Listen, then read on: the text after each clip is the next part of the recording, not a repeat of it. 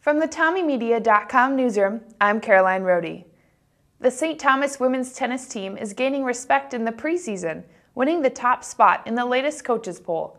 The Tommies won 29 of their 39 matches over the last 2 seasons. Coach Terry Peck returns for his 22nd season as the women's head coach. Last fall, the Tommies won their only match and are 1-0 this spring. This weekend, the men's hockey team faces off in an away game against Bethel tonight and at home Saturday.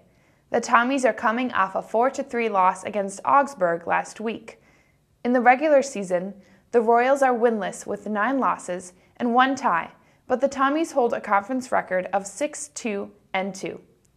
For Tommy Media, I'm Caroline Rohde.